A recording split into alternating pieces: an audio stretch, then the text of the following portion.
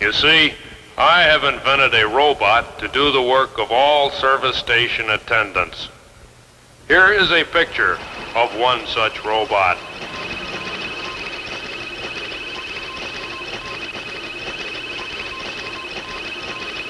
He is known as the Electronic Service Station Operator. For short, I call him ESSO. The films you are about to see were taken at our first fully automated Flying A station. Note that there is not a human being in sight. Still, the operation functions perfectly. The robot keeps the station clean, arranges displays, and even handles the money.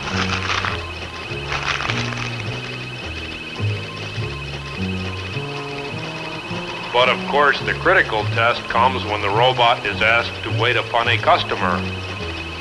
Watch how smoothly a machine can handle this.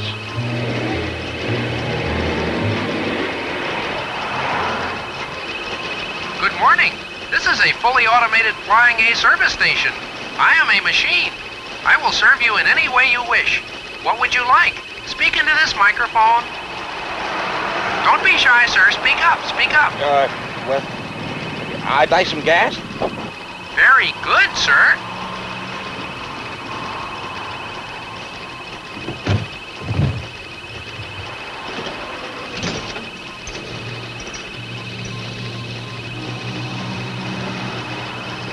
No, that's the radiator. The gas goes back there. Yes, of course. So sorry, sir. I will program my circuits with that information. Listen, why don't we just forget it? Do not be afraid, sir. We machines just wish to serve you. We are friendly, just like human Flying A dealers. It is nice weather today. How are you? Traffic is bad, isn't it? I think I'd like to go to the men's room. Here's the key, sir. Thank you. Just fill her up while I'm gone.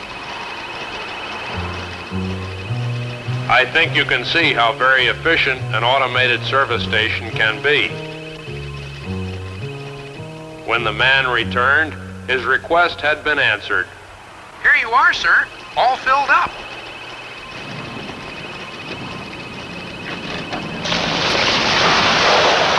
Of course, in addition to pumping gas, the robot washes windshields, Oops. checks the tires,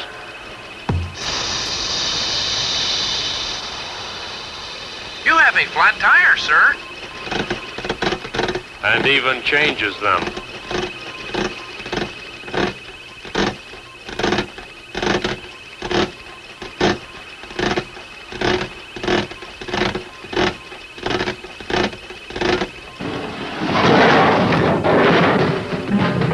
Excuse me.